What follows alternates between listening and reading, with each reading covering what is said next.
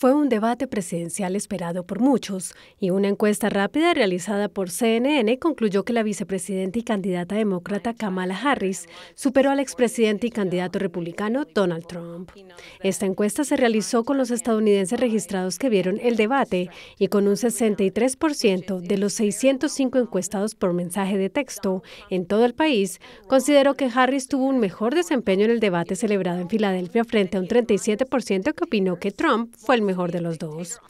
Antes del debate, los mismos votantes estaban divididos en partes iguales sobre qué candidato tendría un mejor desempeño, señaló CNN en la presentación de los resultados de la encuesta.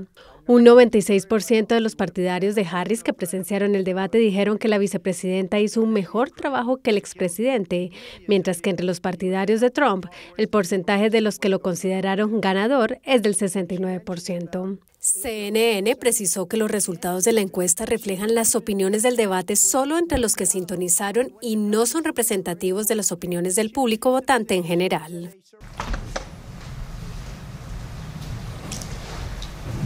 Kamala Harris, let's have a good debate. Nice to see you. Have fun. Thank you. Welcome to you both. It's wonderful to have you. It's an honor to have you both here tonight. If I were president, it would have never started. If I were president, Russia would have never, ever, I know Putin very well, he would have never, and there was no threat of it either, by the way, for 4 years, have gone into Ukraine and killed millions of people when you add it up, far worse than people understand what's going on over there.